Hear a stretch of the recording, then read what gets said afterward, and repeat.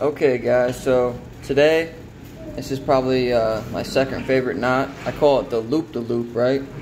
So you're going to run it through, like so, and take that same end, put it back through to where you have a nice little loop right here, about, I don't know, 8 to 10 inches long, something like that.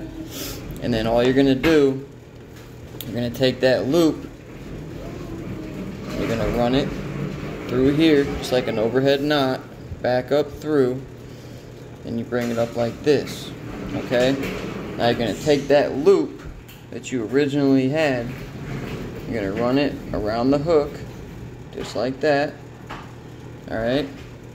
And then pull it all up. This is how I usually do it. I pull it all up, and then I run it down. Simple as can be. And it's probably one of the best hooks in the game, honestly. That hook there will never come out. The big game fish, like I said, bass. I've caught a 30-pound bass on this thing. Largemouth bass. So, I promise you, this is the most important part of fishing, because without the knot, you have nothing. You gotta fish 2 feet from the boat, your adrenaline's pumping, you're ready to get it in the net, and then boom, there goes the knot. So that's why it's so important. It's probably one of the most important things in fishing. But right there, I call the loop-de-loop. Hope you enjoyed it. Thanks. Bookman knots.